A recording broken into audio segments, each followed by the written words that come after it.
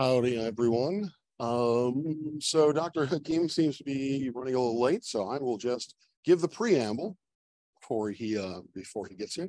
My name is Dr. Rob Parks. I am the Deputy Director of the observatory here at George Mason Observatory.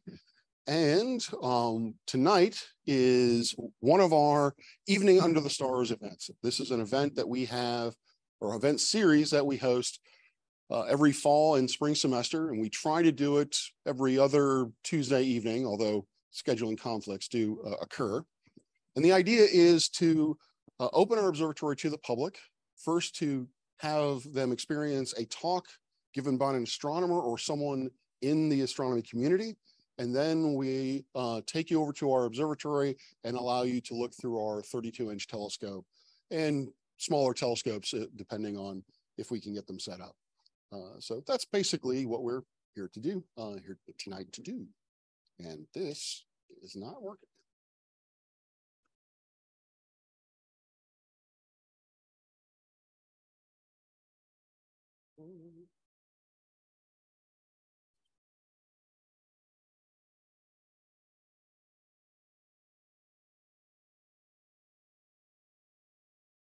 So one of the silver linings of the pandemic is that it had accelerated something that we wanted to do anyway. Prior to the whole pandemic thing, we would control the telescope, which is located on the Silver Tower attached to Research Hall. So it is in that dome that you see there. I've heard this tower described as many things, the one that really sticks in my mind is a silo. Some people think that apparently that's a grain silo, which tells me they've never been on a farm before. But if you were wondering what that is in fact our observatory, and it was before controlled solely from the control room, which you all be given a tour of.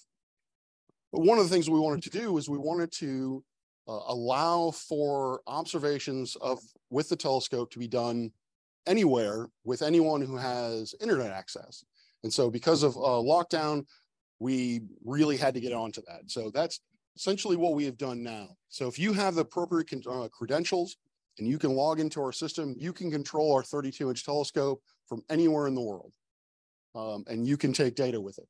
And so a lot of our students utilize this feature to basically sit in their room, sit in their bedroom and within their pajamas and take data.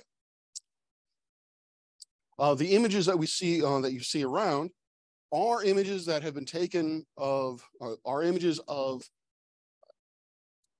celestial objects, galaxies, nebulae, etc., that have been taken by our students using the 32-inch telescope. And so this astrophotography has been a rather evolved process. And now the students have gotten to the point where they feel adept enough for the challenge of creating a deep sky image. So this is after the tradition of Hubble, where one of the first and most famous images that Hubble took was a Hubble deep sky image. And that was when the director of Hubble said, I want to take over this telescope and I want to point it at a part of the sky that has nothing in it. And I want to look at it for days. And so he did. And he created an image, or an image was found that profoundly changed our view of cosmology. That first Hubble deep field image was the one that really cemented the idea that the universe is filled with galaxies, that there are trillions upon trillions of galaxies out there in the universe, all evenly distributed. And so going along that line, what the students have decided to do is basically look at an object. In this case, they are not looking at a part of the sky that's not, that there isn't anything there. They know something is there, but they're going to look at it for hours. So typically, these images, those are taken probably all total, maybe an hour's worth of observations were put into creating those images. The one on the left of the cocoon, that is 18 hours worth of imaging that the students did on subsequent nights. They learned how to stack those images together and combine them into the 3-color image that you see there. This one, which looks much better on my monitor than it does here, is actually a spiral galaxy. You can kind of see some of it here at the center. And that is an ongoing process. Right now, they're about halfway through. So the idea is they want to, we have students who rise to the challenge of using our telescope, not only just for science, but also for astrophotography like this. I've already kind of described Evening Under the Stars. As I said, it is a 2-part event where we have a speaker give a 45-minute talk, followed by a brief Q&A, and then we will all move over to the observatory over at Research Hall, where we open up the 32-inch for as long as you want to look at stuff. For those of you who are online currently, what we're going to do is as soon as we're done here, we're going to switch over, and one of our tour guides, very competent, very enthusiastic tour guide by the name of Ian. That sounds like Hakeem. That's definitely Hakeem. Ian will lead you on a virtual tour of the observatory. And yeah, there's the man of the hour. This is not a one-person operation. As I said, my name is Dr. Rob Parks. I am the Deputy Director of the Observatory. Dr. Peter Plavchan is the Director. We also have 3 graduate assistants who help us, Kevin, M, and Patrick. And we have a slew of tour guides. Nasir is one of right here. You'll meet Ian, like I said, a very large, enthusiastic fellow. Jonathan is also one of our tour guides, but he is also the president of the Friends of the Observatory Club. So if you are a George Mason student and are interested in astronomy and just want to learn more about it, I highly recommend you join their club. That QR code, from my understanding, is still current and will get you to their Discord. Those are the current officers they have. They have monthly meetings. They do a variety of different, they have meetings. They also, but most importantly, or at least for me, if I were a student, we allow them to use the telescope pretty much unsupervised for a few hours every other week. So if you really like to, if you really want to get your hands on our 32-inch telescope and look at deep sky objects, photo is the way to go. We also have a solar telescope that Jonathan frequently takes out so that we can safely look at the sun. If you are interested in what we are doing here at the observatory in terms of our outreach, our research, what our students are doing, I highly recommend you you subscribe to our newsletter, The Moon, the Mason Observatory Outreach Newsletter, which you can see there. One of the things, when I got hired here, I've only been here for about 2.5 years. One of the things that I really wanted to do was to improve, or increase rather, our outreach presence, specifically towards communities that do not ordinarily have the resources to experience the night sky through telescopes or through planetariums. So one of the things that is my priority is to take our telescopes and our inflatable planetarium and take it out into the public and allow students to have that opportunity. Fortunately, that does take a little bit of money. So if you'd like to support us financially, please consider becoming one of our patrons. You can do so at various other levels. And so we have, and I know I'm going to butcher your last name again, Dr. Hakeem Oluseyi. Oluseyi. I knew I was going to get that wrong. He is Robinson Professor here at George Mason. We are very lucky to have him. He was part of the faculty at Florida Institute of Technology. He is an author of a best-selling memoir, Quantum Life, My Unlikely Journey. The stories that he's told me from the book, definitely something to pick up. Definitely recommend that. And he's been on a number of different shows on Science Channel, from How This Universe Works, Space's Deepest Secrets, Strip the Cosmos, and you were also a food judge? Bacon Impossible on Netflix. So And he is going to be giving a talk today on the sun, if I'm not mistaken. Yes? Okay, all right. Well, please welcome Dr. Hakeem Oluseyi.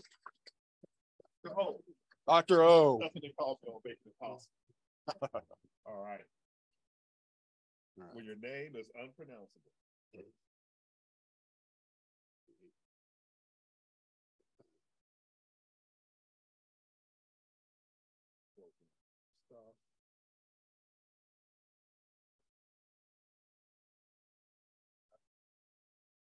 Got an HDMI? That's gonna be finicky. Is this a Mac? Yeah, I got a connector. It's not gonna work. What? No, it's not gonna works work. in the classrooms. I do Yeah. it every day. Yeah, not in this one. This room just Y'all follow me. we can give it a shot. We can give it a shot, but we better. all right, okay. Oh man, how you gonna pull that one on me? This room is special. The old "this room is special" trick. Try that. Oh, all right. I don't know if that's gonna work with our virtual audience. Oh, we have a virtual audience. We do have a virtual audience. No, I'm really nervous. Looks like Laptop? still sharing with the laptop. Oh, is there another selector? Laptop versus PC. There we go. All right. He's just got a It really works good for Mac. you. See, Yeah. see, Yeah, see. I see how that works. All right. So, all right. The sound is selected. All right, so let me see if I can. Howdy, y'all. I'm from the country. I grew up eating squirrels and pops and everything. So, like, if I happen to go back into my old things, don't panic. All right. I'll tell you a true story. So when I got to graduate schools in a fancy California university, I expected it to be urban, but it wasn't, right? It was a lot of woods on campus, a lot of wild animals. So the first week of classes, so I'd lived in the country for the last decade, right, in Mississippi. So the first week of classes, I go up to this guy before the professor comes in. There's a murmur of voices, right? But you can hear I'm loud. So I turn to this dude and I'm like, "Hey man, you saw these squirrels on campus?" And he goes, "Yeah." I say, "How come nobody eats them?" And like the room went silent. Everybody looks at me. You understand, right? You grew up in the good old days when squirrels were a delicacy. All right. But nowadays I figure they'll be full of toxins. So I wouldn't recommend it. All right, didn't need it. All right, so let's talk about the sun. But before we do, so you guys, he said I do some TV stuff. I like to set the mood by showing some of my TV stuff. So let's hope the sound works. Do we have a volume control? Pump that sucker up.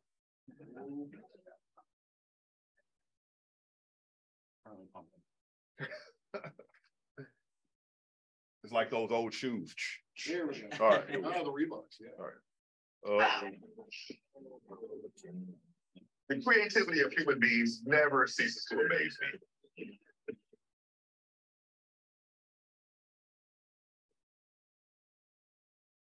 We are aware that this is what people are doing for fun these days. That's dangerous.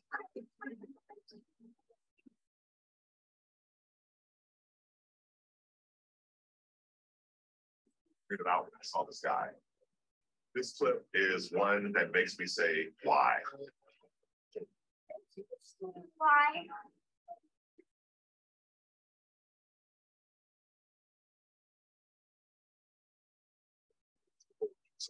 Way around. Pretty brilliant engineering. I want to see things explode. I want to see them fall to pieces. It should be big. It should be crazy, and it should make things happen that I've never seen before.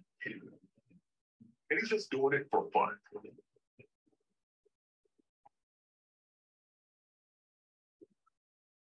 Over it out.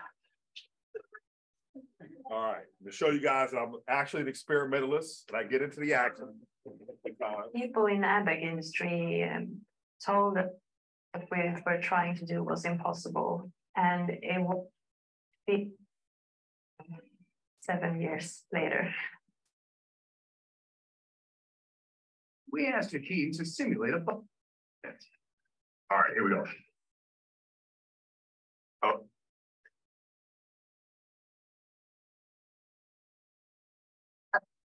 Uh-oh, man.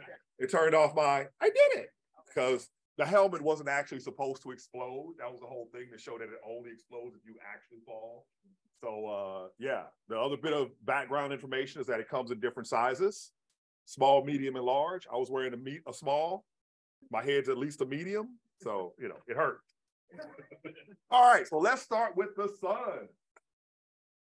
The big nuclear bomb in the center of our solar system that we're orbiting. So, you know, when we astronomers think of the sun, we don't think of it as a single thing. We really think of it as a thing with two main parts. All right. One part we call the core. So the core extends out to about 25% of the radius. And the other part, the rest of it, we call the envelope or envelope, depending upon where you grew up, right? Now, here's the thing. 50% of the sun's mass is in the core. The other 50% is in the envelope. And what happens with stars as they age, that's the slides I didn't add, is that they throw off their envelope and the core is left behind, right? And so if you look at the sun today or an average star, it's what we call a main sequence star. So what's happening is this thing is big and massive, right? It's 100 times bigger than Earth. So gravity wants to just like crush it down in much the same way that the left side of your head is attracted gravitation to the right side of your head, but your head doesn't go, right? And the reason why is because there's some greater force pushing outward. So for a star, the greater force that holds up your head and the Earth is not sufficient, right? Because there's too much mass, too much gravity. So what really supports the sun from just collapsing in on itself is the radiation pressure of the light that's streaming out from the core. And what that means is that the core and the envelope are doing a dance, right? Where, you know, the core, they impact each other and they respond to each other. As an example, as the sun burns, not burns, but nuclear burning, what we call fusion, as it fuses protons to create helium, here's basically how that goes. You have two protons, all right? So think of these protons as being surrounded by an electric field, all right, that extends out in every direction. But imagine that they're a little sphere. They're not. But imagine that they are a little sphere. And at the surface of that sphere is covered with an incredibly sticky substance. All right? So it has a big field and a sticky surface. So if I have two protons and I start making them travel towards each other, they're going to feel each other's electric field. And because they have the same electric charge, they're going to repel each other. Just like you try to hold two poles of a magnet that match, they repel each other, right? But as the star is forming and is compressing, getting smaller and smaller because of gravity, if you take a gas and you compress it, that heats the gas. That's one reason why when you see a spacecraft coming in, re-entering Earth's atmosphere, one thing that heats it up is not just friction, but it's the fact that you're actually compressing the gas, right? So that heats it up. And as the core gets hotter and hotter, as two protons are on a collision course and they veer off, but what is temperature? Temperature is a measure of how fast the particles are moving.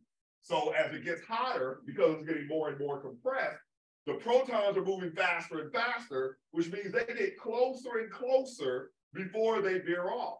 And at the magic temperature of about 10 million degrees Kelvin, they get close enough where they touch each other's surface and their glue sticks. And instead of getting repelled away, they stick together. Now, in reality, that glue is another field that we call the strong force. And it's 137 times stronger than the electric force that wants to push them apart, right? So they end up sticking together. And that's one step in a process that ultimately results in a helium nucleus. So a helium nucleus has twice the electric charge of protons. So what's the consequence of that? The consequence is, even though two individual protons can get close enough to fuse, because helium nuclei have twice the electric charge, at the temperature of 10 million, they still can't get close enough. So all that helium that's created is dumped into the core, all right? But it's not burning. What holds up the outer layers? The light from the burning process. So because that helium is in there not burning, it's not putting out any light. And as a result, there's no pressure pushing out sufficient to hold it up, so the core shrinks. So what happens when the core shrinks? You shrink a gas, you compress it, it gets hotter, right? So because the core gets hotter, how does the envelope respond? You heat a gas, it expands. So the envelope expands. So the sun today, I think the number is about 70% brighter than when it formed because it's bigger, right? Every day, the sun is a bit brighter than it was the day before. So the sun is going to continue to expand, and in about 1 billion years, it's going to be so big and putting out so much light that the oceans are going to boil away, and life as we know it on Earth is no longer going to be possible. But that's 1 billion years from now. All right? Don't worry about it. Pay your insurance, you're good to go. You got to get planetary insurance. Sells that. Affleck? Lehman Brothers. So ultimately, the sun is going to expand and become what we call a red giant. And then eventually, when its core reaches 100 million degrees, the actual helium will begin to burn. And at that point, the sun is going to expand by another third, right? And what will happen then? That's like 4 billion, 5 billion years from now. The Earth will be inside of the sun. So get your tickets to Titan because, you know, this is not going to be a good place to live. Now, you see that we divide the envelope into these two regions, the radiated zone and convective zone. And what that has to do with is how the energy that's created in the core is propagated outward to the surface. So what you see here, this little squiggly line is an example of what we call the random walk problem. So imagine if I'm standing right here now, and imagine that every time I'm going to start walking, and every time I take a step in any random direction. Can you calculate how long it would take me to get out the door? Yes, you can. It is a well-known statistical problem called the random walk problem. So we see that the photons that are created in the core, when a photon is created in the core from a fusion reaction, it ceases to exist really fast because it bumps into another proton, it gets absorbed, some of that energy gets sent out somewhere. So what this really represents is not the photon itself, but the energy of that photon. So on average, it takes anywhere from 10,000 to 100 and something, 70,000 years from the energy of a photon created in the core to get out of this, to leave from the surface of the sun, that energy, right? A long time. Now, why the radiated zone, why the convective zone? Well, it has to do with how the energy is propagates. So for example, are we all putting out energy right now? Yes, what kind? Yes, what is that heat? Really? Infrared radiation, right?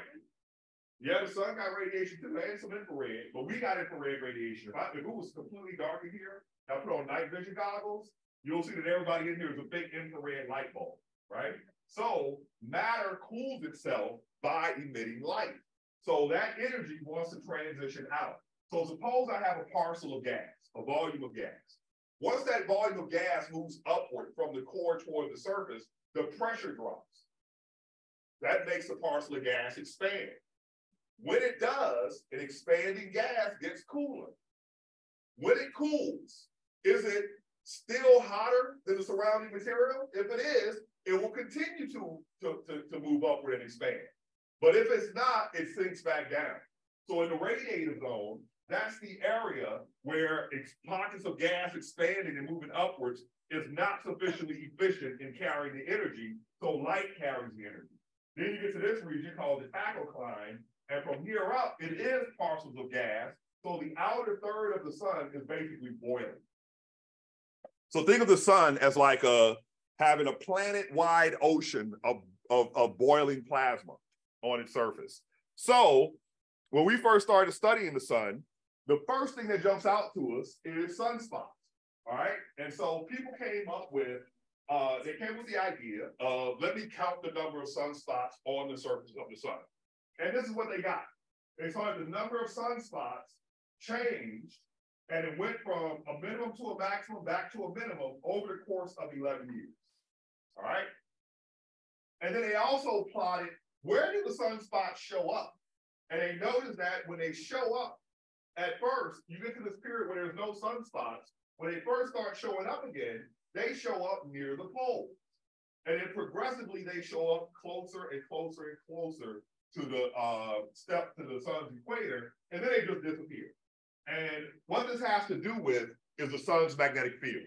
And sometimes the sunspots just stop showing up altogether, right? And it looks like we're going into a period now where the sun is becoming much more quiet than normal, many fewer sunspots. Well, when that happened the last time, you guys heard of the Irish potato famine and the Little Ice Age? Yeah, well, we can't say that the solar activity is a direct cause of the terrestrial weather events, but the fact that they correlate is interesting. Was anybody in here was around in the 17th century? Anybody? Any of y'all? Okay, that's how you catch the vampires. They sometimes like, yeah, I was. They're like, oh, darn it. Right in the heart. All right. So here's over many, many more cycles, and you see that the maxima are getting smaller now, right? And even this last one was even smaller. So, back in 1960, before I was born, we had a big maximum, and then you see there's like a bigger cycle on top of that cycle. So here it is. Yes, right. Here's our photosphere. So here's a question for you. You look at the sun. Suppose there are no sunspots, and suppose sometimes there are a lot of sunspots. In which configuration is the sun the brightest?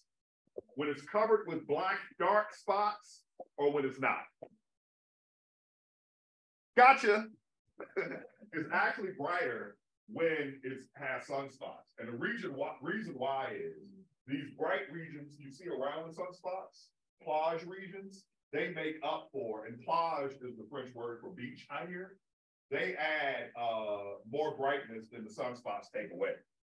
Now, if we look at the surface of the sun in detail, this is from the Swedish vacuum telescope. You see the 3D structure of these convective cells. When I say the surface of the sun is boiling, that's what you're seeing here. So the dark regions, the bright regions are where the material comes up, and the dark region is where it descends again, right? So it's like coming up and descending, coming up and descending. And as it does so, where you see these really bright spots is where there are magnetic fields anchored into the sun's surface. And it's the interaction between those magnetic fields and the plasma at the sun's surface that heats that plasma. Here, if we go and take a zoom in to that region, woloom. And you can see the dynamics of the granulation, right? You can see how it's moving around. Here's some sunspots right here. And if we zoom in closer on the sunspot, you'll see that it has, here again, on this side, we have what is known as a magnetogram. The white and black areas are regions of strong magnetic field. One represents magnetic fields anchored going into the sun. The other is magnetic fields anchored coming out of the sun, like the north and south poles of a magnet. And you see that the sunspot activity is correlated with the existence of the strong magnetic field. All right. And here you can see the detailed structure of the sunspot. So you have the umbra in the center, the penumbra, and then you have the granulation pattern around it. And by the way, that's really big. That's like bigger than the Earth. Oh, it moves. Did you think Galileo when I said that? Nerd joke. All right. Here's a sunspot racing by, just in case. But you see that they break up, they coalesce, they converge, they break up. And so some sunspots last for several solar rotations. It takes a month for the sun to make one rotation. And then some of them, pass on the other side of the sun and they're gone. It's over, kaput. And so what makes a sunspot is regions where there are incredibly strong magnetic fields. And so what that does is it disrupts that flow, that boiling flow of material rising and falling. These sunspots, the plasma is ionized. What does that mean? The atoms that we're made up of are electrically neutral. right? So if you have an atomic nucleus with protons and have a positive charge, electrons wrap themselves around it, and now it's like the charge ain't there, right? So if you would imagine, what would the universe be like without any electrons? Every proton in the universe would try to get as far away from each other as they could, right? But because we have electrons, electron wraps around the proton, it's like, no charge. But when you take matter that is charged and you put it in the presence of a magnetic field, it is forced to orbit that magnetic field. The magnetic field can change the trajectory of particles. And so what matters is the ratio between the particle pressure, our normal gas pressure, compared to the pressure of the magnetic field. And the pressure of the magnetic field goes with the square of the strength of the magnetic field. So in a region of really strong magnetic field, it can really inhibit the flow of plasmas. So when you see a dark sunspot, one thing to note is that it's really not dark. When you look at a total solar eclipse halfway covering the sun, you see that sunspots are still bright. They're just not as bright as the stuff around them, right? So, they look dark in contrast. So again, all of this material, all of this dynamics at the surface of the sun. So when I say we think of the sun in two ways, right? It's two parts. There is the core, there's the envelope. The other thing is the surface, right? Because the surface is the part that interacts with us, right? That's where the sun reaches out and touches us. You can truly say that we are embedded in the sun's extended outer atmosphere.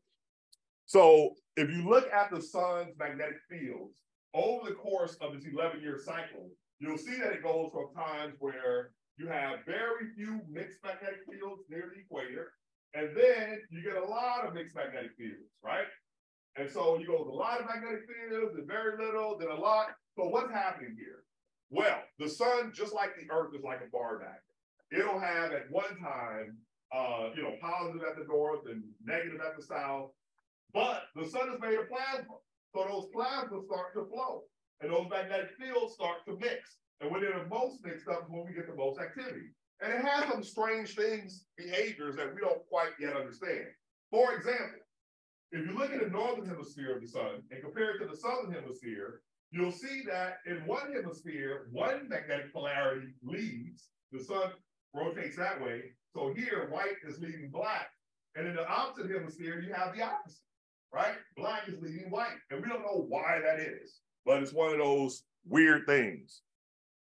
And so here again is the sun near solar minimum, very few sunspots, and here the sun is near solar maximum. And what we call the surface of the sun, by the way, the name of that is the photosphere. Today, the sun is around 15 million degrees in its core, and it's around 5,800 at its surface. But the surface is not a surface. It is 100 times less dense than the air you're breathing right now, right? What makes it the surface is that for layers beneath this, when light is emitted, it is reabsorbed by the matter of the sun. But when you get to this layer, when that light is emitted, it leaves the sun and comes out to space. So the act of seeing means light from that location reached my eye, right? And, it can trick us because we're used to light traveling in a straight line. So when we have things like, gravitational lensing, like if my man is right here, right? What's your name, ma'am? Miss Linda's right here. What's his name, sir? Joseph's right there. I thought you were Larry. But anyway, if I'm perfectly aligned, I can't see Joseph behind Linda. But, she was very massive. Her gravity would bend the light around her. And I see two images on either side of her. And because I'm used to light traveling in straight lines, I think there's two Josephs back there. You would love that, wouldn't you? You ever see that movie where the dude clones himself? You saw that movie. All right. So the biggest changes in the sun's activity with the solar cycle occur in the hottest parts of the sun's atmosphere.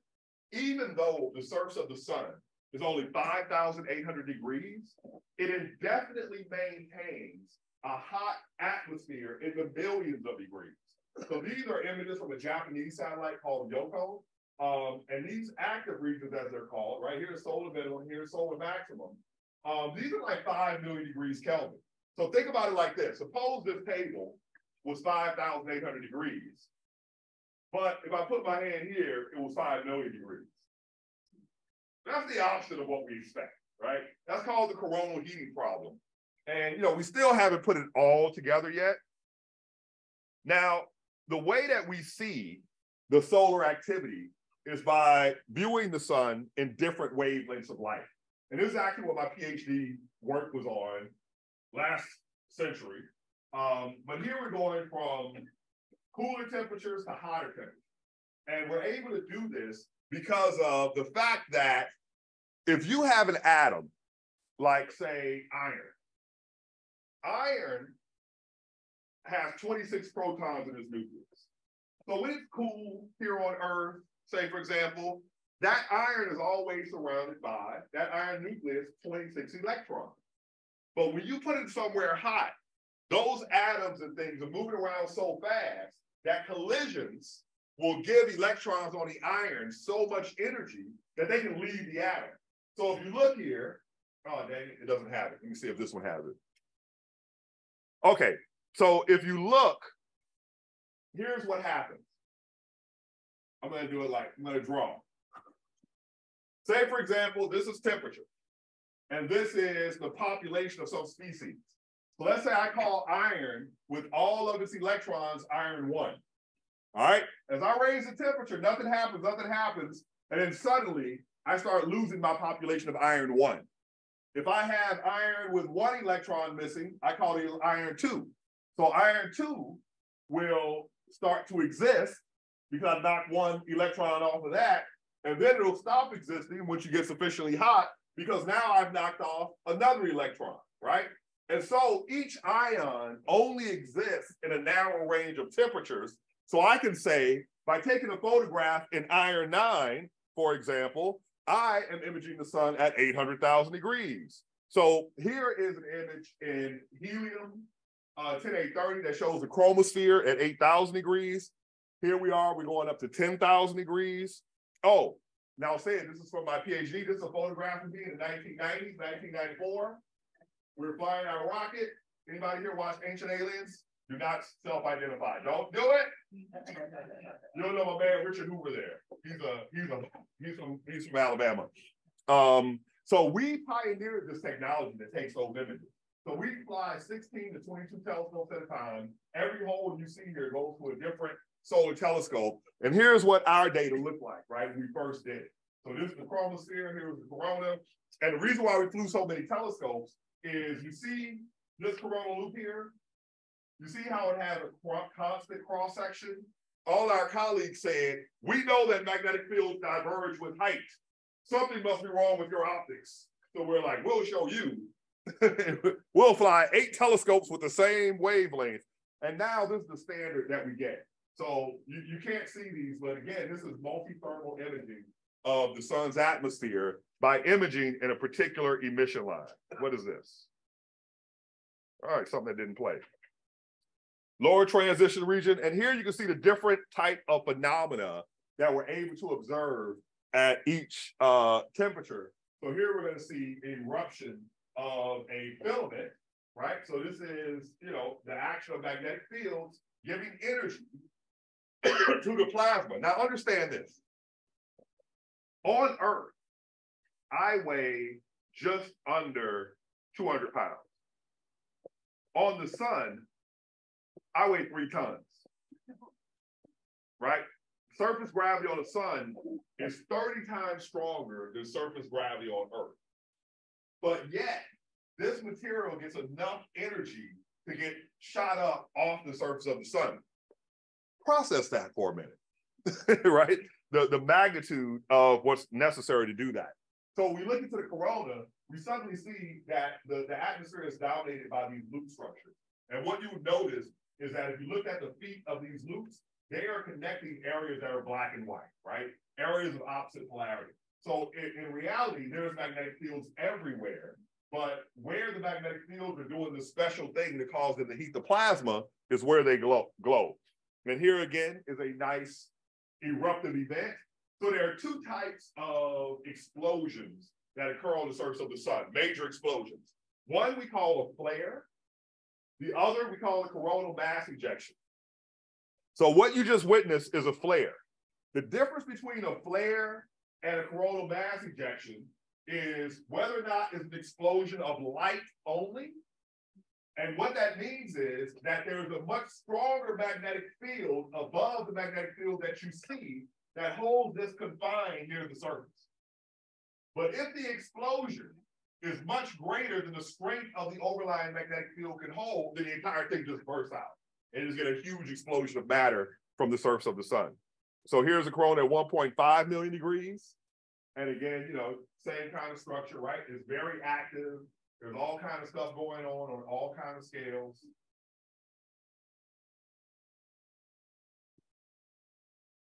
$2.5 million. So what creates these magnetic fields? So this is the old model of the creation of the solar magnetic field. So if you look at times of solar minimum, it's like a nice bar magnet. But the thing about the sun, because it's not a solid surface, it experiences what we call differential rotation. Different latitudes rotate at different rates. So the equator rotates the fastest. And because this material is a plasma and these are magnetic fields, they're tied one to another, all right? So the plasma pressure is greatest beneath the surface. So the plasma moves the magnetic field and ties them up and twists them up until there's a lot of tension in them, and the magnetic fields become buoyant and they rise to the surface and then they erupt. And when they erupt, they have all this tension in them. Like if you took a rubber band and, you know, twisted it over and over and over. And sometimes they look at a nearby magnetic field and say, yo, if I break up with that one and connect with you, I get rid of some of this energy. And that's what it does, right? It reconnects and gets rid of that energy. Another way that the magnetic field energizes the plasma is that waves can exist on these magnetic fields. It can be what are called transverse waves, or, you know, like that, right? Or it can be torsional waves that are like that, right? But it goes up the surface. And all three of those processes contribute to heating the sun's atmosphere. So here again is a negative image of coronal plasma loops. And what's happening here is it's like a bar magnet. But of course, these two can like exchange, right? This south can connect to that north, that south can connect to that north, and that might be a lower energy state. And if it can find those lower energy states, it does. And that's what drives all that activity. But remember, hey man, when I speak, you're supposed to have my beverage right here. A Stella and a nice German Stein. Sorry, I drank that for I knew you killed it, yeah. Only one place. I spoke at the American Museum of Natural History. They gave me a beer. We got to step on our game here. But basically, all these particles are screaming out from the sun, as well as electric and magnetic fields. And they are screaming towards Earth. And lucky for us, we have our own strong magnetic field.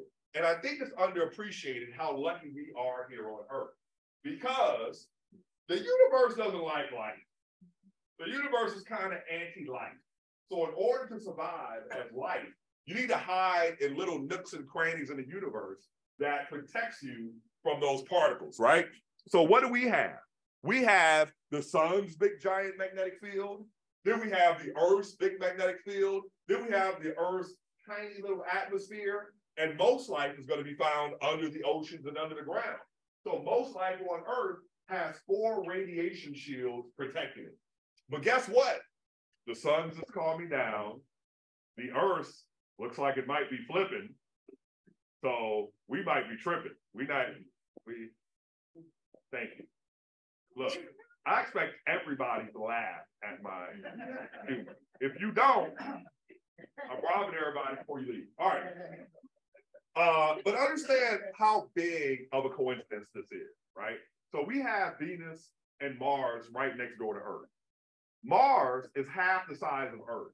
Half the size means that it's much less than half the mass. Because the more mass you get, the more tightly packed down you are, right? You don't double the size when you double the mass. You're less than double the size when you double the mass because it's more packed, right? But Mars is so small that it's completely solidified all the way through. Whereas the Earth still has a molten iron core to have currents to create our strong magnetic field. The other thing about Earth Venus is the same size as the Earth. So it could have a liquid metal core, but the Earth spins fast. One rotation in 24 hours. I think one rotation on Venus is like what, 170 days or something like that? Is that it? Yeah, thank you, sir. So listen, you can know. And I certainly don't. I'm kind of, that's my swag, my scientific wow. Yes. So, you know, we are so lucky because we have all the protection from the radiation, but we still have a transparent atmosphere, right? If you look at atmospheres, look at all the bodies in our solar system and the 5,000 exoplanets that we discovered, how many of them we characterize their atmospheres? Atmospheres come in two types in general. Super thick, Venus, Titan, Jupiter, Saturn, Uranus, Neptune, or completely absent. Mercury, the moon, Ganymede, Europa, Callisto, right? So in most places, where are you going to find fluids? Like, you know, fluids are necessary for life. We have surface liquids in our oceans. Titan has surface liquids in lakes and rivers and such. But most of the liquids are under miles of atmosphere, like on Titan, miles of ice, like Europa and Enceladus, or miles of rock, like Ganymede or Pluto. I don't know what Pluto is, but it has a subsurface ocean apparently.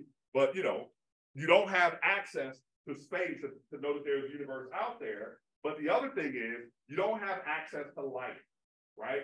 All light on Earth today all life on Earth today requires light for photosynthesis and oxygen for respiration. But when life got started on Earth, light and oxygen were corrosive to it, right? So life had to get started in the absence of light and oxygen. But once it did, how long did it to take advantage of that light energy? 2 billion years. Then it took another 2 billion years to figure out oxygen respiration in order to have enough energy in the chemical reaction to create multicellular life like ourselves, right? So it's a huge coincidence that, you know, the combination of our strong magnetic field with our super thin atmosphere that we're able to be here. I see myself like frozen on the screen. That's pretty creepy. Which one is the real me? Is this the real me or is that the real me? You have to ask Mr. Musk about that, I think.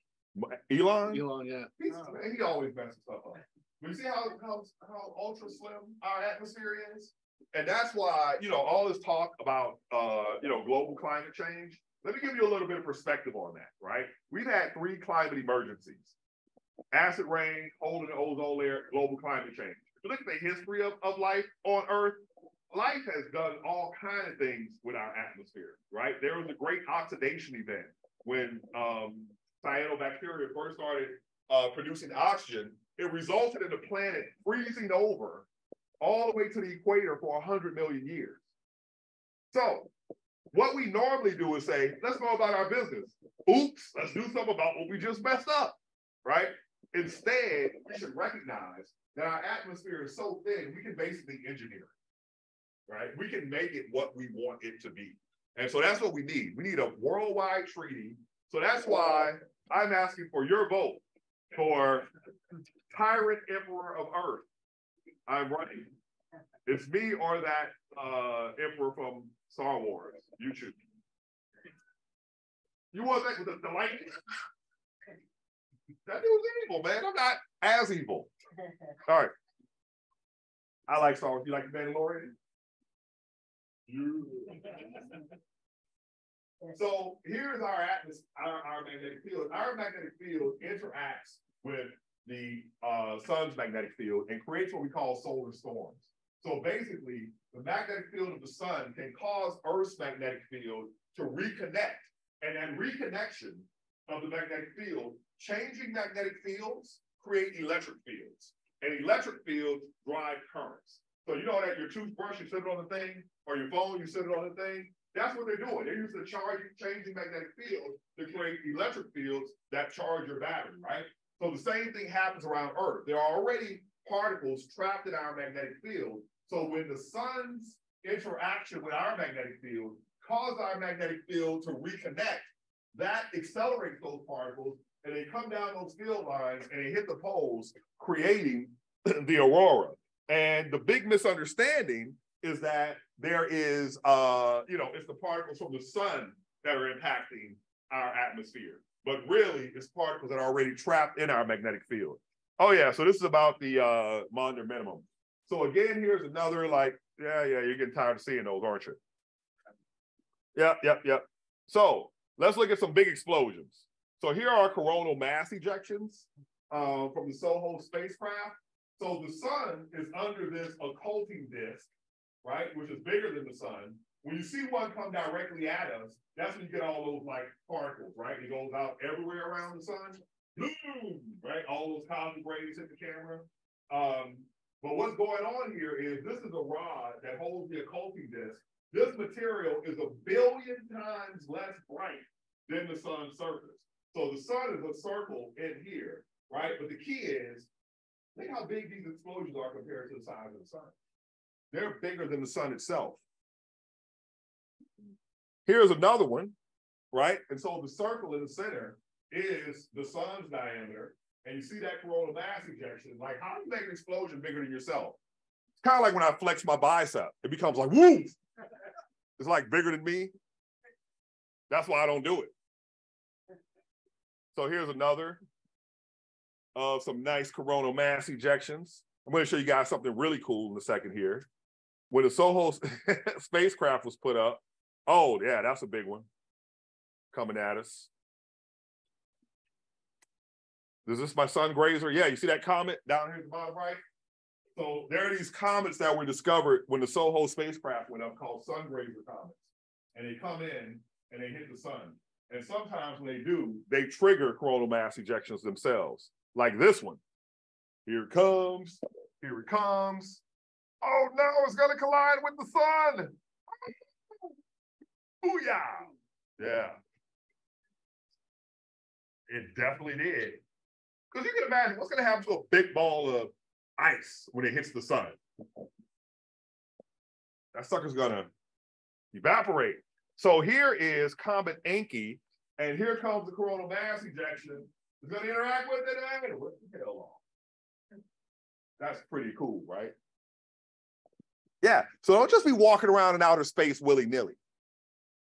You know, if it's not the Borg or the Klingons, it's the sun ripping your tail off. Yeah, so we're in there. And so if you look at all these atmospheric processes, ITM stands for ionosphere, thermosphere, mesosphere, these different areas of our atmosphere. So if you look at Mars's atmosphere, Mars has almost no atmosphere. We say it has an atmosphere, but it's almost no atmosphere. It's such a non-atmosphere that radiation from the sun penetrates 6 feet into the ground at Mars. And Mars is thought to have lost its atmosphere due to solar erosion from the solar wind. Why hasn't the Earth? Well, the answer may surprise you. It has. We have been boiling our atmosphere off. The difference, though, is that we have plate tectonics.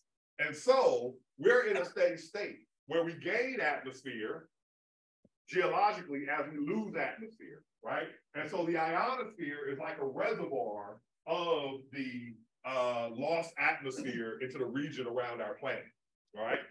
Held there by our magnetic field. And so we have these 2 satellites out there now called ICON and GOLD, which are measuring and characterizing those processes. But you see that all of these terrestrial atmospheric processes are actually driven by the sun, not your car. And so you see that, you know, when you look at, where the heck, come on, movie.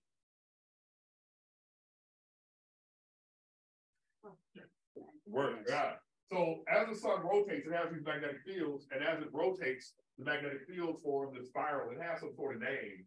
And so some of the particles follow the magnetic field lines to the planets, and others just go out straight, right?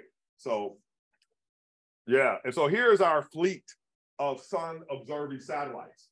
So we have some that are in low Earth orbit. We have some that orbit at the gravitational minimum point between the sun and the Earth. We have others that are, you know, farther out there, ice and wind. but we have a whole fleet of observatories that are watching the sun every day and trying to figure out what the heck is it going to do next so that we can predict when, for example, if we have assets in space, and we do, when to put them in a safe mode. If we have astronauts, humans in space, when to go into your titanium bunker, but you want to see it coming. You want to see it coming rather than wait for it to happen and then react. It's sort of like, you guys ever hear that story about the deadliest radioactive object on Earth? This core they made in the World War II days of plutonium core. Yeah, the guy who so basically had this process for removing it and opening it. It's in this case, and this guy was not following the process. He left that thing open for just a little split second, killed everybody in the room.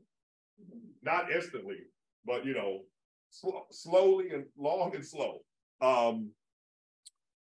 don't know how we got on that, but here is the sun's magnetic field. So the project that I'm a part of right now is a satellite called IMAP, the Interstellar Mapping and Acceleration Program. And the purpose of IMAP is to map out the heliosphere and the heliopause and the heliosheet. So just like particles are trapped in the Earth's magnetic field, particles are trapped in the sun's magnetic field. So when solar wind particles go out there, a particle that's trapped in the solar magnetic field, if it's trapped in the field, that means that it has an electric charge. So you can neutralize that charge. A solar wind particle can go out there, boom, give it an electron. Now it's no longer charged. It's free from the magnetic field. And so they stream in every direction. And so we're able to measure these so-called energetic neutral atoms. Yes, sir.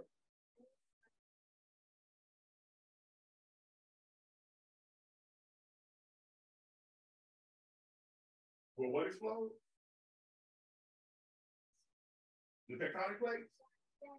They don't explode. They have little bitty tiny explosions. They get dragged under and melt and create volcanoes. I love volcanoes. I don't know about you.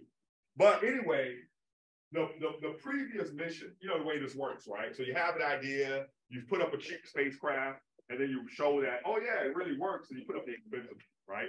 So the cheap spacecraft is called IBEX, and IMAP is the more expensive one. But IBEX showed that this bow shock that we expected to happen, right, as this is not there. We don't have a bow shock. We're not moving fast enough. So we have a bow wave, like a boat moving through the ocean. We thought we'd be more like a supersonic airplane moving through the sky with a shock, but instead we just got a wave. All right. I don't know what this slide is for, but I think that's the end. Yes, it is. All right, questions? Well, first, let's thank Dr. By the way, question is the word we use in Mississippi to mean question. So, any questions? Yes, ma'am. No, it ain't. Yep.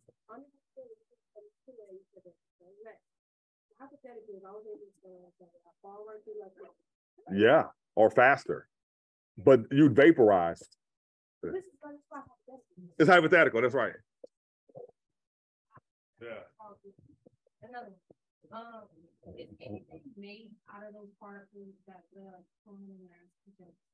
Well, it's the same hydrogen that we have here on Earth, right? It's the same stuff. And the thing is that, you can't tell one proton from another. You can't tell one electron from another. And what that tells us is that the proton and the electron are not an actual thing.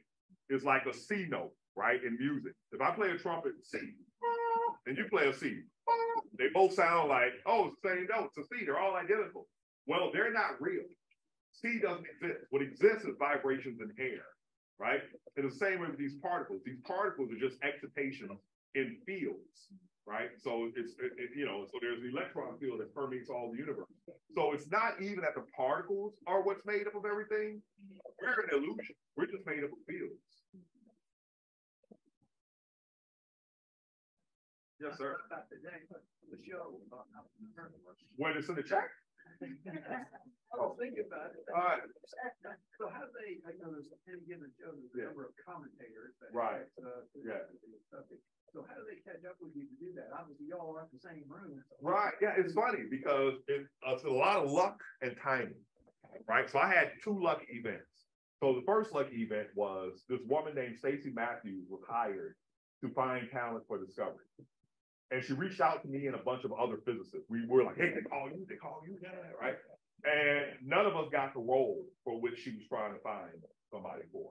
But then she calls me later and she goes, hey, Hakeem, didn't you go to this particular school for grad school? And I was like, yeah, I did. She's like, I remember you. I was an undergraduate while you were a graduate student.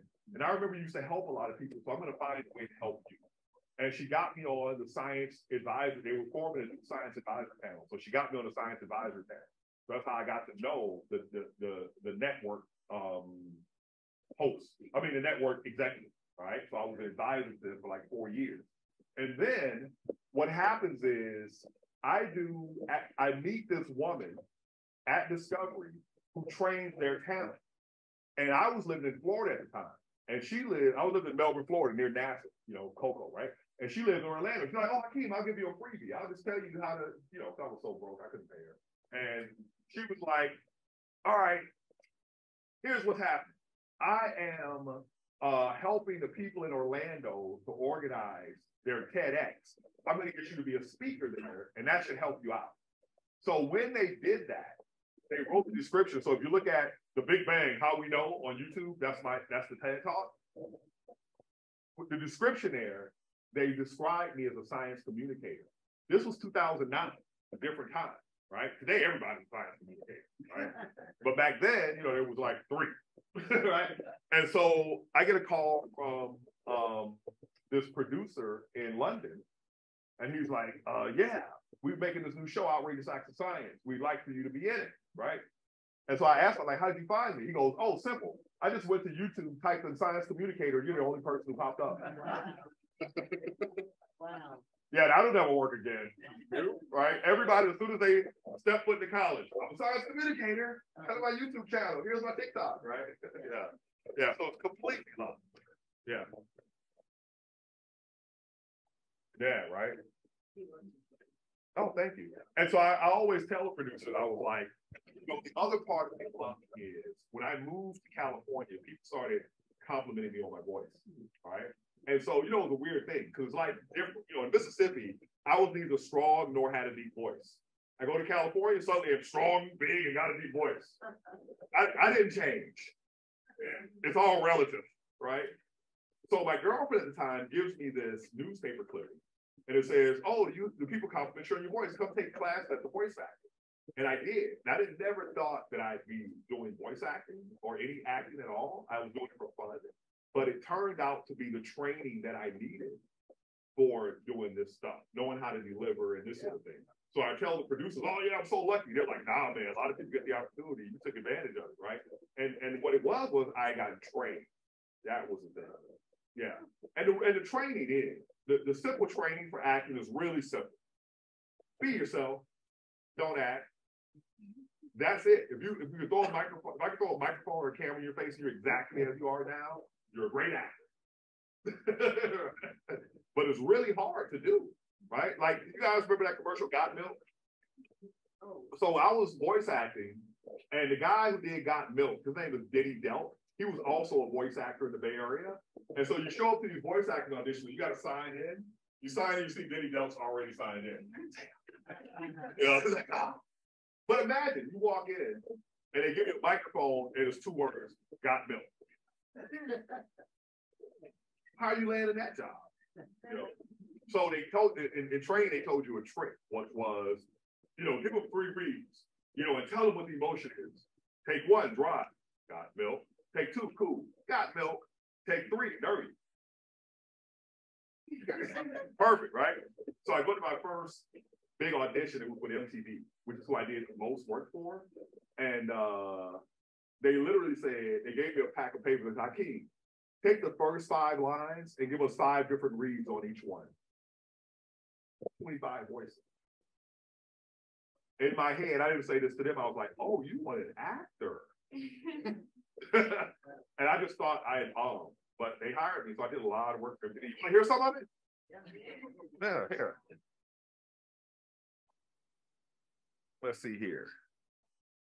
We do have a telescope tour. Ain't nobody care about your telescope. I'm just kidding. I'm just kidding. All right. A little old school voice acting. Yeah. Chocolates are bad for you. Flowers die. So this year, email the eternal Valentine that neither time nor teeth can destroy. VH1s, download your love Valentine's. Just click on the link in your music player. Anyway. Nice. Yeah, all right. All right. Get trained. That's the answer. Get trained. Get trained in physics. Get trained in mathematics. Learn the code. And if anybody wants my Cash App, huh? You love school? Dude. Oh. Hopefully that continues. That is a good thing to love. Most people are afraid of math. All right, folks. Oh, so we have Nasir over here. Jonathan and I was around. Oh, yeah, right there. They will be taking you over in shifts over to the 32-inch telescope on Research Hall, where we will give you a We got tour a there. large group and not a very big telescope, so we'll try to section everyone. It's a big Well, telescope. last time we had a group this size, it got a little bit chaotic. Oh, We'll do our best to pretty much. Everyone. not a big dome.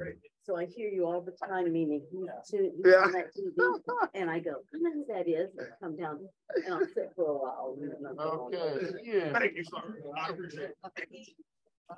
Are you there? I sure am. Is everything going all right over there? Ian, All right. can you hear You me, want me Ian? to take? I sure can, Rob. Can Okay, you I hear probably me? can't hear you. Uh-oh. I need to make you a co-host, don't I? I'm going to assume yes, because Can you hear me now yet, I Rob? can't hear you. So I'm going to make you a co-host. We can hear you. Ian. You should be able to The speakers be able to share your screen now, Ian. Okay, let's share the VNC right here and log in to the desktop. All right, can everybody see the desktop of the observatory for all our fine folks at home? Can I get a thumbs up in the chat?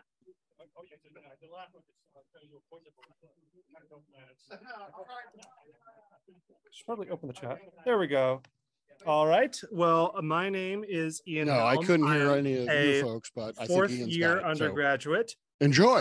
This will be my second year, not only working as a tour guide of the observatory, but also as part of Dr. Peter Plopchan's exoplanet research group, where we use this telescope on George Mason to find planets outside of our own. You're about to get drugged. But anyway. So first, plug into Hello the there. security cameras here. Sometimes it takes a minute. Does anybody have any questions to start out with? Check the chat. Can you hear now? Can you hear me now, Natasha? All righty. It appears the SkyX is still not loading. Regardless, the first thing we use to control the telescope itself is the dome panel. Obviously, the telescope is inside of a dome, which would be apparent if this would load. Let's let this run in the background in that case. Maybe it just needs a good old turn off and on again. Let's do it the hard way.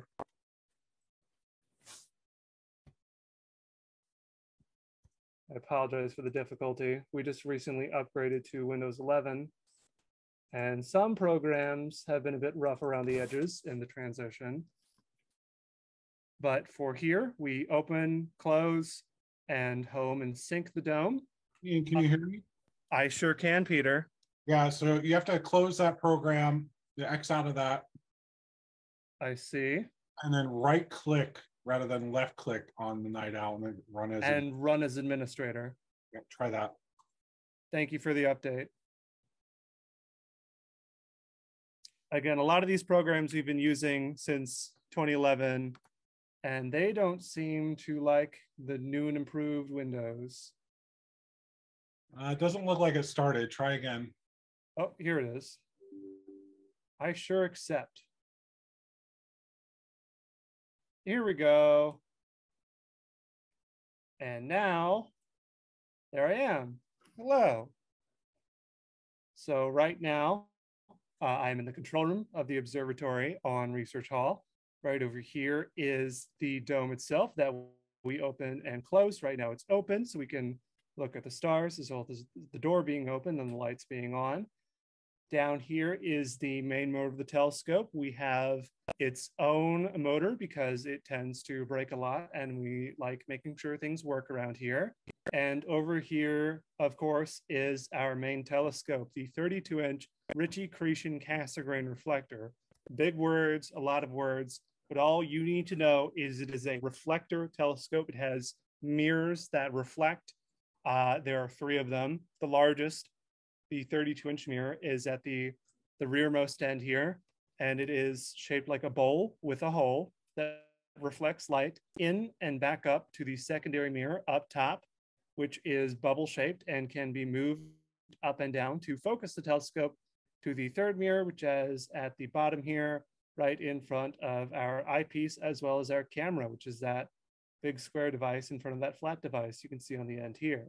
But in order to actually move the telescope, we need to use this program called the SkyX, a planetarium in a box that shows us what is up tonight, both below and above the horizon, as well as the 3D prime meridian here at red.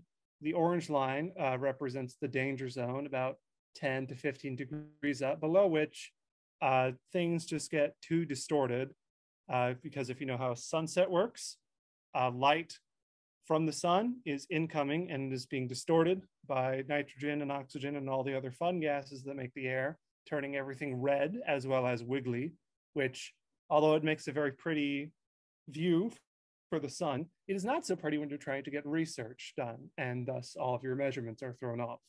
So we try to keep our hard observations to the top of the sky where there is less air in the way, such as around, let's start with Betelgeuse of Orion, not from the movie. So now I've clicked Betelgeuse. I can also search Betel. It would help if I knew how to spell Betelgeuse. Click and find and hit slow. Confirm I would like to look at Betelgeuse.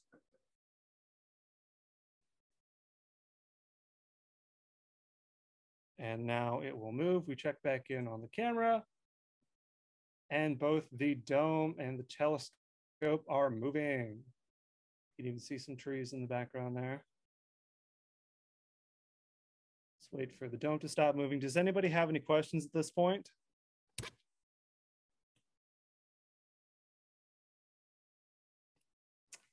Feel free to stop me at any time. I know I can get a bit long-winded, but now that we have a clear view of the sky, drag this over so it's actually visible on this monitor.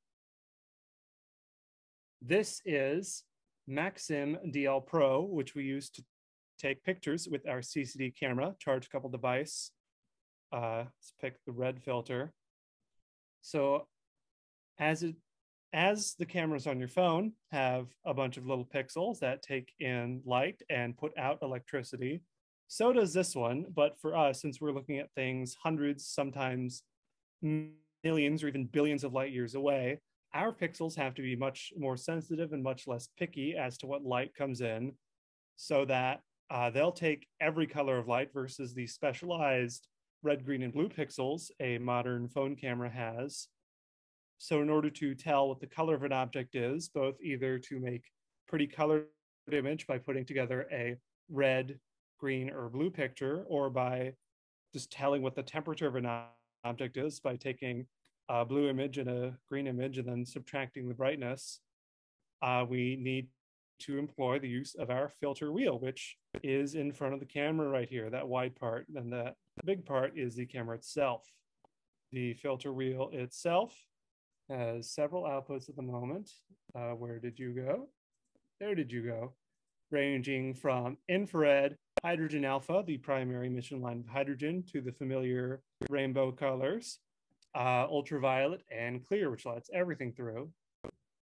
For Betelgeuse, a red supergiant, and also because there's light pollution in Northern Virginia, I'm gonna go ahead and try a 1/10 of a second exposure with the red filter and hope that it doesn't make another image like this.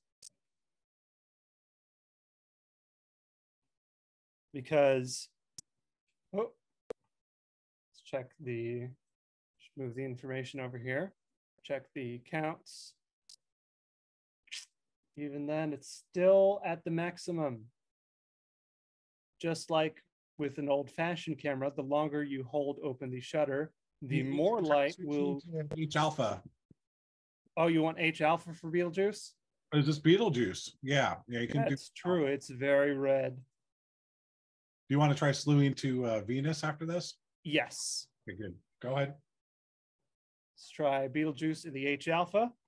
As a red supergiant, it is near the end of its life, and thanks to a lot of funny math, when stars get old, they tend to get redder, and Betelgeuse, whoa, that was too far.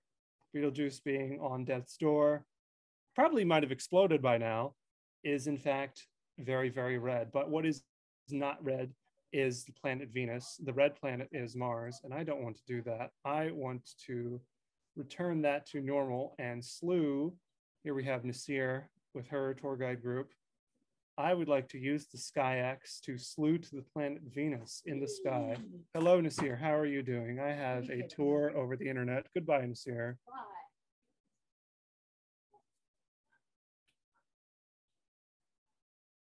Slew to the planet Venus for now. Go ahead and preemptively.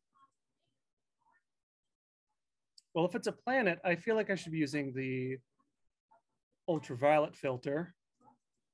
Since it is, in fact, the second brightest object in the night sky, I might want to cut this in half here. And now that it has stopped moving, and I'm confirming on the cameras. Oh, there's... Now it's stopped. Now the dome has stopped moving. That's not Maxim. This is Maxim, and now I can take a picture of Venus.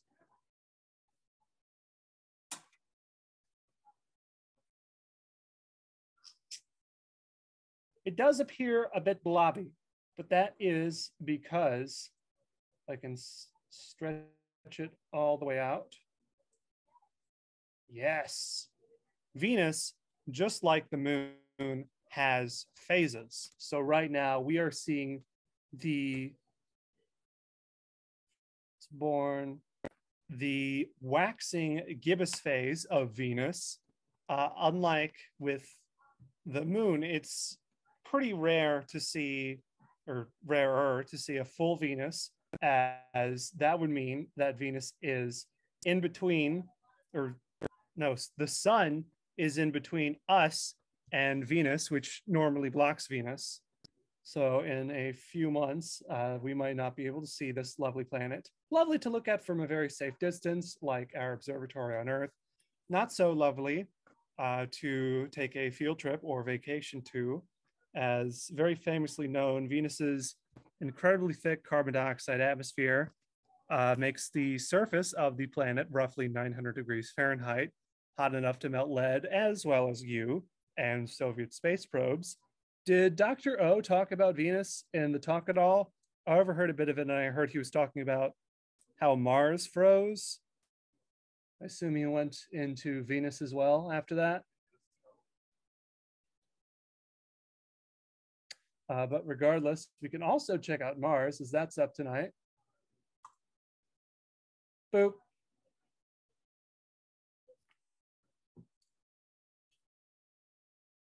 Spin it around. My phone. One of the greatest mysteries.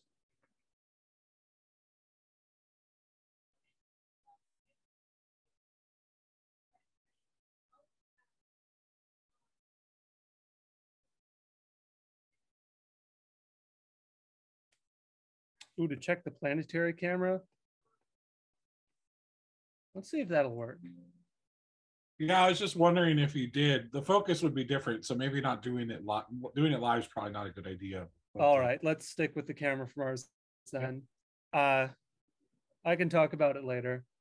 Let's go with UV, and well, it's definitely smaller than Venus. So let's try 0.1.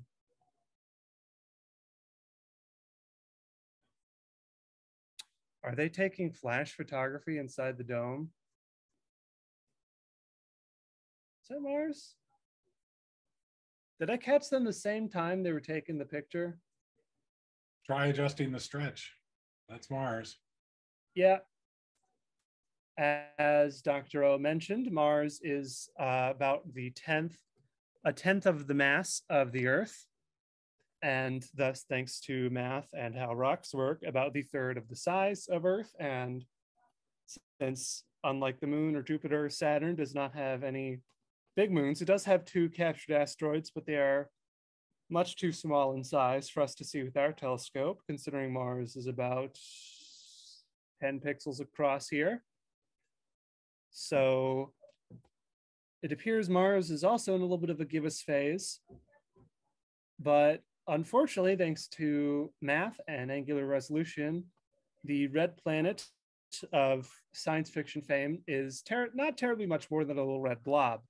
The same can be said for the ice giants, Uranus and Neptune, which I don't think they're up this time of year, which although, especially in the eyepiece, hello, Jonathan, they are very blue and definitely not a star. That's about all you can tell from them. So in order to see a really good object, we're going to need, we're going to need to look at something far, far bigger than a planet. For example, an entire galaxy. If it's up tonight, yes, it is. Oh, yes. Here we go. Does anybody in the chat know what this M might stand for on M52? Well, Mars is also very far away. Milky Way, good guess, Natasha. Messier, thank you, Gene. Give him a little round of applause. Most of the Messier, some of the Messier objects are in our Milky Way galaxy, but the Messier catalog, discovered and cataloged by Charles Messier in the late 1700s, mostly consisted of other galaxies outside of our own Milky Way, such as this one right here, M51, the Whirlpool Galaxy, which is right next to M52, as we will hopefully see in the image. We have some lovely guests with us in the control room. Say hello to the internet. Hello, internet. Salutations. What is the optical design of the telescope? Asks Parker. The optical design should be a Ritchie-Chrétien cast-grain reflector. That might be something for the people here to write down on their handy-dandy pieces of paper with RITCHEY CRIECHENCASSEGRIN.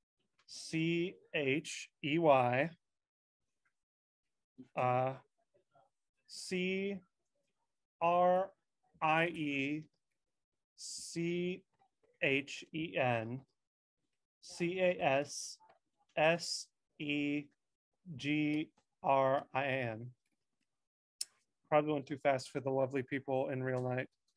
What is the aperture and field of view of the CCD? The aperture of the telescope should be the width of the largest mirror, 32 inches across in diameter, 16 inches in radius. And the field of view of the CCD is about 26 arc minutes, slightly smaller than the full moon, which is almost full tonight, and we can look at it later. Usually I try to focus on the moon since it's close and we can make out a good hunk of detail. Helps for focusing. That's not you, that's this one. Oop. Please come up. Thank you. So now that we are looking at something much further away than a planet, let's bump up that exposure time to 30 and see what happens. Boop.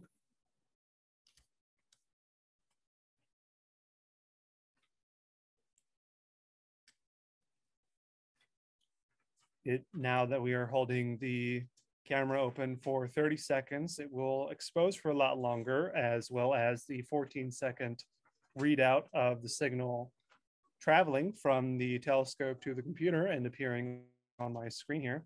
Do you have any other additional requirements for your sheets, lovely real life people? Signature. Oh, you want an autograph? Yes. When we view it, we need a proper name of one of the objects. Yeah, we need a Uh, proper name of one of the objects. Well, the object in this, the object in this image should be the Whirlpool Galaxy. If I can adjust the brightness. So the proper name is Whirlpool Galaxy. Is M52 the Whirlpool Galaxy? Should be. Looks like you're too close to the moon probably tonight. How far away are you from the moon? Whirlpool Galaxy. Oh, that's not terrible then. And you're in the R filter? Oh, is that where the Whirlpool Galaxy is? Oopsies, that was a random globular cluster.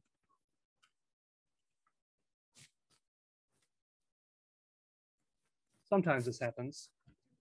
You said it was the custom was a Ritchie Cretan Cassegrain, yes, sir. The object is a spiral galaxy, the Whirlpool. Yes, the Whirlpool Galaxy is, as the name implies, a spiral galaxy.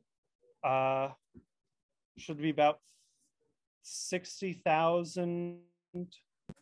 No, that's within the mount. What is it? 60 million light years away? M51. Thank you, Gene. It's M51. It appears I made a typo earlier.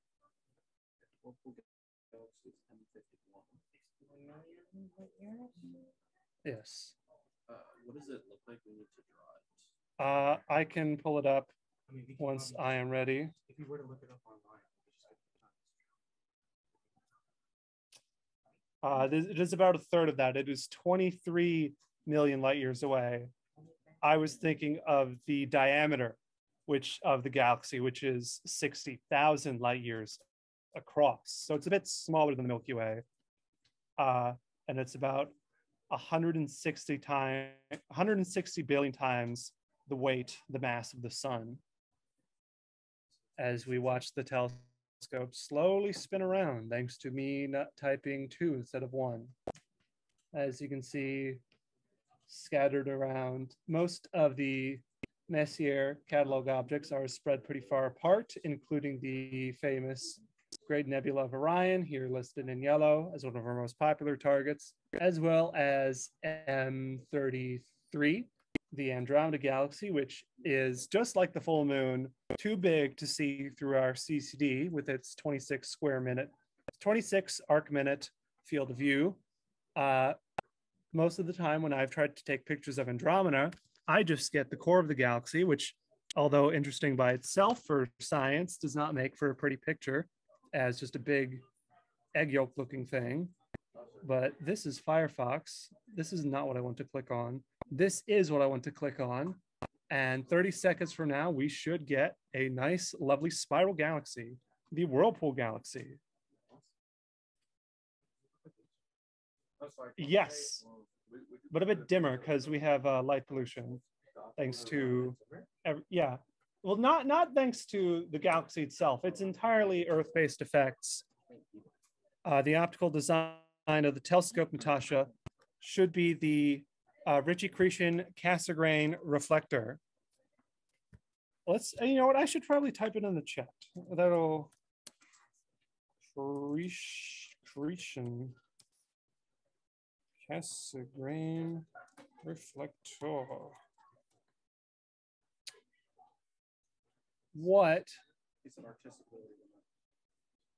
What is that? That is not a galaxy. And it's saturated. 30 seconds shouldn't saturate over there, should it? That's some serious light pollution from someone lighting the dome.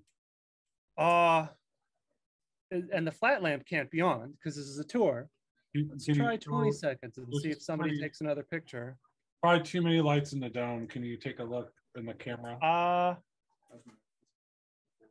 Can you, let's try and ping Nasir on Discord. Is she in there? Are you in the dome, Nasir? Tell them to get their, Rob, can you tell people in the dome to get their lights off? I can't see the Whirlpool Galaxy. This is atrocious. What do you mean? That's not what it looks like? It's supposed to be a galaxy. Look at that. Look at that again. That's not even. It doesn't look like one. I think another image. Go ahead and adjust the stretch a little bit, but yeah, you got just a lot of light. What filter? We probably need to transition over to visual. I see. Do you want me to switch over to the eyepiece? Yes, please. And which target? Orion Nebula and the eyepiece. This is the person. Yes, that is very important. Let's adjust the focus. And then go ahead and show them the older views when no one's in the dome. Sure thing. Where is the focus? It is over here on the other monitor. That would explain it. Go back to the handy dandy board, 4061. Also, Peter, this is the number for the CCD. That's not the right one. This is the right one.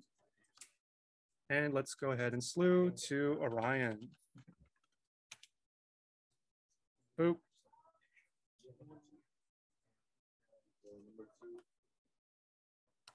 Any other?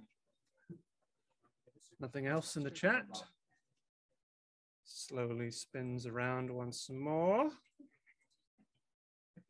Did you need the gist of anything else, good sir? Could we have the autograph, please? Because you're so awesome. It's time. Yeah, I would have been staring at like the telescope for an hour. Like I think. Oh boy, time to write autographs on my name. They have an online session. It's a Zoom. Yes. So just to they also have a Zoom version, but I'm not sure how I'm supposed to autograph that. Just to recap, it's 32 inches in diameter for the aperture, 26 arc minutes for the field of view, and it's the Ritchie-Christian reflector. Yes. Who do you have for your lab section? We don't have lab. We don't have. Which class is this? 103. Jason Lee. Jason. I see. I'm trying to get used to who gives what worksheets to all the different. And the object we viewed was the M51 Whirlpool Galaxy, which is a spiral, correct? Yes. And this is a as well as the very genus, but yeah. Very bad drawing of what it looks like. You know what? It's better than what I could do. Okay. Awesome. That's why I'm a scientist and not an artist. So should be on the Orion Nebula. Let's go tell Rob that. And let's see if the focuser is correct. It is still moving.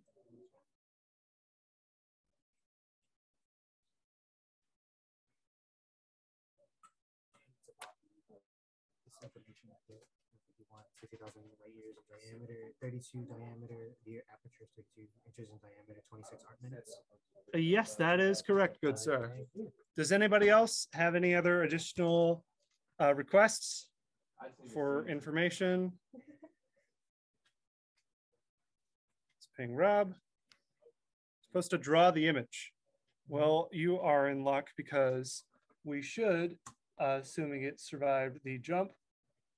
Yes. Don't leave just yet. Here's what M51 is supposed to be, assuming people weren't taking flash pictures in the dome. It is a nice spiral galaxy, vaguely similar to the Milky Way galaxy, albeit less of a barred spiral. There's a bug on the other monitor. Less of a barred spiral. It's more of a spirally spiral, type A spiral versus type B spiral, barred spiral. So the center is round instead of a bar. Two major arms pretty tightly wound. So that would be spiral A. And then we have a smaller companion galaxy that I thought was M52, but evidently that is not the case. It is slowly being drawn into the galaxy as gas and dust is being siphoned off into the bigger spirals. Most of these galaxies are cannibals, including the Milky Way, which is also in the process of eating the large and small Magellanic clouds, which unfortunately are only visible from the southern hemisphere. I believe we should get some of those in the stock photos folder for future reference. Which observatory is this telescope at? Asked Joseph. It should be the George Mason University Observatory at Research Hall. We don't have very many other observatories in Northern Virginia due to being one of the most densely populated regions in the contiguous 48 United States. However, if you join the Friends of the Observatory Club next semester, because we already did it this semester and it went rather well, we take a field trip to the Green Bank National Radio Observatory in Green Bank, West Virginia, right over the state line in Pocahontas County, which is far, far larger than our, what is that, just under 3-foot telescope. Their telescope is literally larger than the Statue of Liberty and the single largest steerable object in the world. They collect radio data from distant stars and galaxies that make this look like it's right in front of us by comparison. Everything is very clean and pretty and cool out there, aside from the fact that there are no cell phones or any other technology, because they can mess up the signal of the colossal radio telescope, but you don't need it for the couple of days we'll be going on the trip. Very fun, and I would recommend. Another object request? Can I get your signature real quick? Yes, another person needs to sign autograph on a laptop.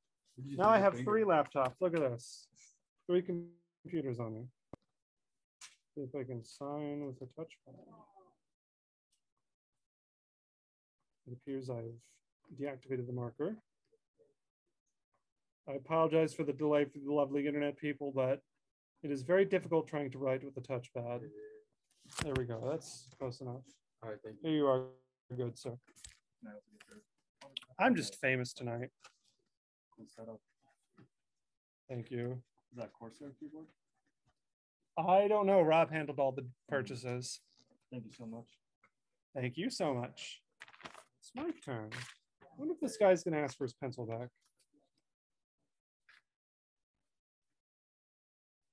Here you are. And yours.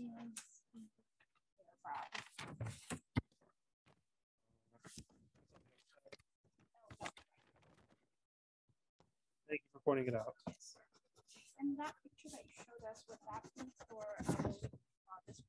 Yes, this is, I closed it. This is the Whirlpool Galaxy that I have open. Yeah.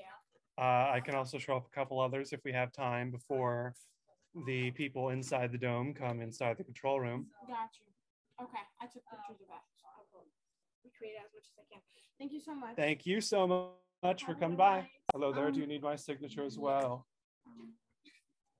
I have a question. So the small refractor telescope, what could you see through that? I think we mostly use the small refractor for close by objects. I think it's either on the full moon or on Venus tonight. Hello, Rob. Sears tells me that she's going to stay in the dome, so you are controller. Okay, I am controller. Did it focus? Oh yeah, you moved the focus. They might be in my pocket. I haven't looked at the telescope yet. I'm assuming this year would let. Well, let me go pop my head in. Let's try this one last autograph. Thank you so much. Any other requests? Peter, should I keep the virtual tour going? No, you're good. All righty. Thank you all for stopping by.